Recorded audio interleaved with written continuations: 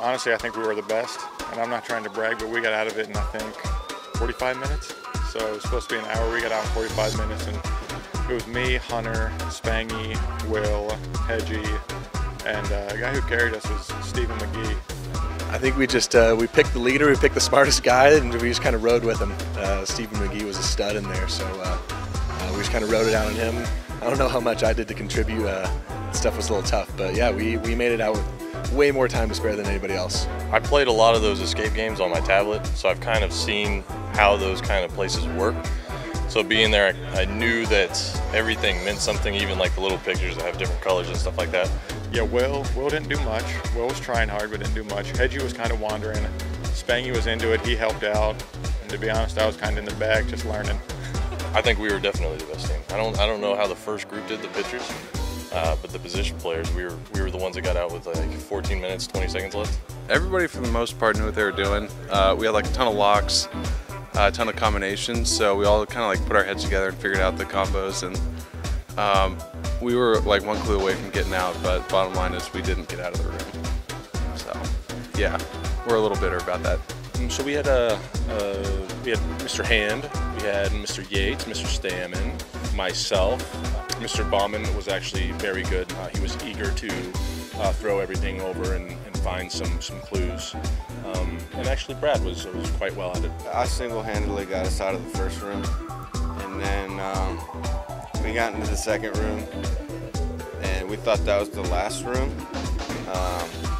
So we waited to get a clue a little too long, and then we found out that that was not the last room.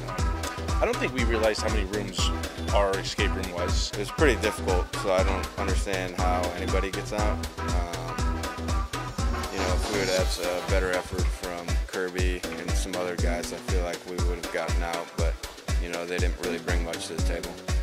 Kirby Yates. Yeah, there was a cot in the second room, and he sat down on that a few times, yeah.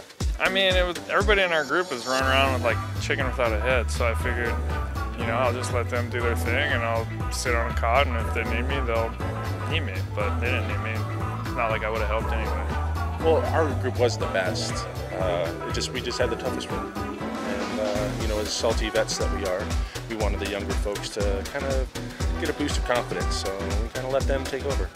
I was with a group of younger players, and if I remember correctly, Quantrill, he was a big part of it, as well as Lockett was you know, partaking in a lot. We had Chase Headley, AJ Ellis, Matt Caesar, Craig Allen, Luis Urias. We were a pretty good collective effort. Actually, Luis, one of the doors popped open and only one person can go in, and he just jumped right in, and he couldn't even, you know, quite describe exactly what was on the other side to us, because he was one of the only Spanish-speaking guys in our group. But he managed to figure out how to open the door for us, and Chase was kind of a leader chasing AJ, and we all kind of just figured it out with a little help. Got a few clues, but it was a lot of fun. It was a great experience because before then, you know, you see each other, well, you know, for me personally, because I'm new to the organization, you know, see each other out on the field, maybe say what's up in the locker room, but really, you know, when you're in a dark room trying to figure out a puzzle for 60 minutes, you know, that's like a great chance to get to know each other. It's just camaraderie, you know, you're in there talking to each other, you start to open up, like the older guys, the guys that have been in the big leagues, and the guys that, you know, are trying to get there, work together to, you know, get through the room.